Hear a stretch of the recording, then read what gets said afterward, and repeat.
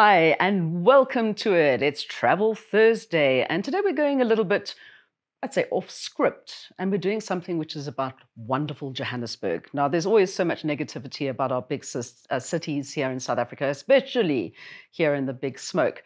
But something that came up on my radar, because I'm really interested in walking, which I think I've mentioned 1,000 times before, is the wilds. Now, the wilds was a destination for people to go and have picnics when God was a boy, actually, and I was young.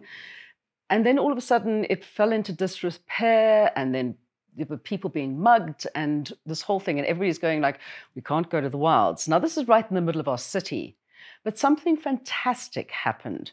There's an artist that came along and decided, actually, let's take back our space and let's make it beautiful and let's do the same thing everywhere.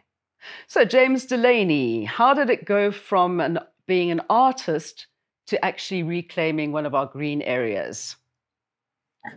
Well, I'm not only an artist, I'm also a lover of plants. And so for me, it was a natural progression to be working in green spaces and looking after the plants and flowers. And the art fed into that because the art became a way to draw people back into the wilds, because I'd been working there for a few years and fixing it up and making it nice, where people wouldn't believe me that it was a good place to visit, and they were still so fearful of it. And so I came up with the idea of doing the cutout metal sculptures, which have now become a big part of the work that I do in my studio. It originated in the wilds because I needed something that was outdoors and would work well on social media and draw people back to the bog. So, for people who've never been to the wilds, tell us a bit about it, a bit about its history, how big it is, where it is, etc. It's just north of the city centre, wedged between the inner city areas of Berea and Hillbrow to its south. And in the north, you've got Killarney, Houghton, and the wealthy northern suburbs. It's 40 acres, and it was laid out in the 1930s and planted in subsequent decades. But unusual for a botanical garden in South Africa, it was only planted with indigenous plants. Most botanical gardens you go to will have oak trees and pine trees and things. This isn't. It has an amazing diversity of plant species, and they're all indigenous. And the 40 acres is divided in half by a road, and there's a pedestrian bridge linking the two sides. I started working more on the west side, that's next to where I live, and it was the more park-like side, and so I focused attention there originally. I subsequently moved across to the East Wilds and fixed that up, and both sides are beautiful, but in quite different ways. So the west side faces south. It's got a great view of the city skyline, and it's more sheltered from the north sun, so it's cooler, and a lot of flower beds and grass areas, as well as lovely forests. The east side faces north, and it's hotter and drier and more what you'd expect of a high-felt koppie. Beautiful trees, but the trees are smaller. It's more arid, and there's beautiful high-felt grassland there. And so both sides have a different offering. So, how long has it been to actually entice people to come back and walk there? Because, I mean, it's got the most amazing walks and views and everything, apart from the fact it's become a bit of an outdoor art gallery. Yeah, not only my work, I've encouraged other artists to also show their work. So there are pieces all over. There are a lot of mosaic works by a variety of artists, including the late Drew Lindsay. He must have done about 15 pieces around the wilds, around all the water fountains, various large pieces, the one at Jock's View, and other artists have donated work too. So if artists come to me and they have an idea for something, I tend to encourage it, because I think art and nature make a lovely symbiotic connection, and the more the better. And it's added such a richness to the reserve. So there's 5 or 6 kilometers of walking trails. You're getting like a lovely walk, and some of it's quite an incline, so you're getting a bit of exercise. Then that combined with beautiful views, north and south, there's about 10 different viewpoints up on top of the koppies where you can sit and chill and drink your morning coffee and take in the view.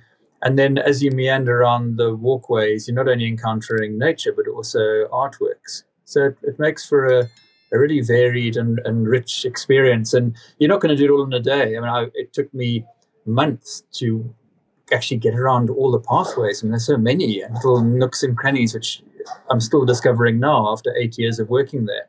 It's really an incredible place. And the thing is that also now the Friends of the Wilds and a whole bunch of people decided to get involved and retake that green space and create it as a wonderful land for people to go and wander around in. How easy would it be for people in other towns and cities to actually get something like that going? I mean, what drove you? Was it just actually making it back into a nice parkland? Did you get any help in the beginning, or was it all just you doing and driving the entire thing? At the beginning, it was me. I would say the first 3 years was me just kind of chipping away. I didn't realize the scale of the project or kind of what it might become. And I had a few people to help me, particularly Delaney and Como, who worked for me on weekends. And Delaney and I would do a lot of the kind of manual labor. And then with time, I started to draw in like-minded people who wanted to help out as well, either making financial contributions or coming to work as volunteers. And then it kind of reached a tipping point where I realized it was actually too big a project for just me on my own. I needed more resources, but also I needed to make sure that it was going to be sustainable, because what happened if I moved somewhere else and then I wasn't involved and the thing would fall apart again? So it needed a groundswell behind that could come and really take it on. And it's worked. We've now got about 10,000 people on the Facebook page. We've had about 2,000 volunteers working there. We've had contributions totaling maybe, I don't know, 2-3 million rands over the years, which have done a lot of the building work. So it's become a big project. And I feel confident now that it doesn't really matter my involvement. There's enough movement behind it. And you can see that if you just go into the Facebook group and you see all the volunteers leading walking groups and the yoga on Sunday mornings and meditation classes and the classes for the walking groups for the oldies, the wise wildies on a Tuesday morning. Just lots of beautiful initiatives happening. And so it becomes self-sustaining. And I mean, this is actually a municipal area and it should have been looked after by city parks. So do you think that if people take this as an initiative, that they can do the same? We need to actually take back the ownership if things are not being done by municipalities, basically. But how many people have come to visit there now? I mean, are you getting lots and lots of people, more and more people coming? And how do you know how many people have been? I don't. We don't have any technology there to measure that, and city parks don't measure it. So, I look at Google Maps and I see the trends on there. We've had 900,000 people looking at the East Wilds in the past year or two. So there's certainly a lot of digital activity around it. I don't know how many feet it translates into, but if you try and get into the wilds on the weekend, you'll know there's always a traffic jam to get into the car park. So it's a much busier place these days. It never feels congested though, because it's so big. With 40 acres and 6 kilometers of trails, you can have 1,000 people there, and you're still going to feel quite relaxed. But it's got numbers, and I think it's very doable in nature reserves and parks elsewhere. And it certainly happened in Joburg. We look at Zoo Lake, the James and Ethel Gray Park, many of the little neighborhood parks. And over the years, people have approached me and said, well, how do we do it? And I've had calls from people in Pretoria and from Cape Town and from KZN who live next to a derelict area saying, how do they go about fixing it up? And the idea seems to have caught on. And I think the COVID lockdown time focused attention on neighborhood spaces because people weren't allowed to travel. So they started walking locally and exploring their local environment. And they realized, damn, there's parks here, and these parks should be in good condition and we should be using them. And so the idea has really caught on. Well, I think that anybody coming up to Johannesburg should really set some time aside to go and have a look at this, because it is amazing to have this right in the middle of, the watershed areas between, as you said, Hillbrow and Houghton. We never realized how close those two are together.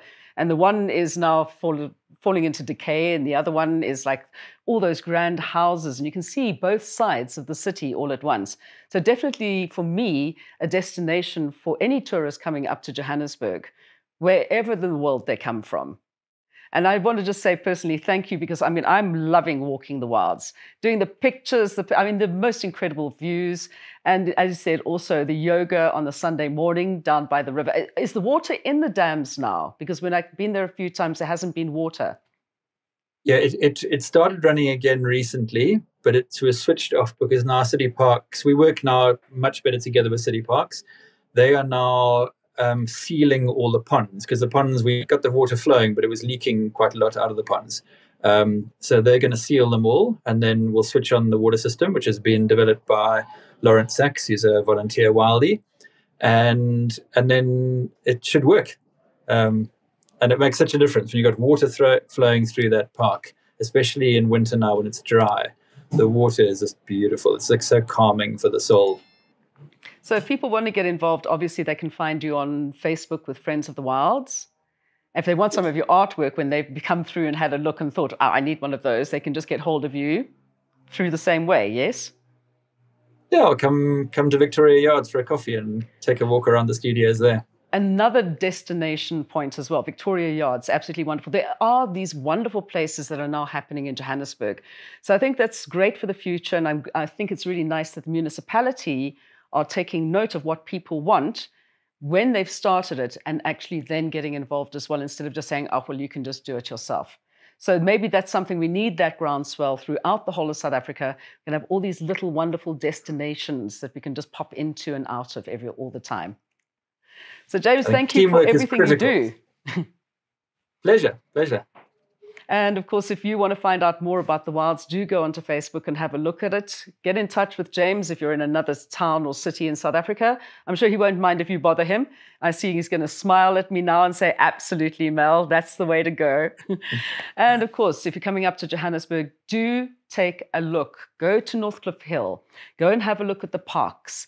Go out to Walter Sisulu. We have the most amazing bushveld spaces, and what should we say, grassland spaces. And they're definitely well worth visiting and right on your doorstep. We'll catch you again next week.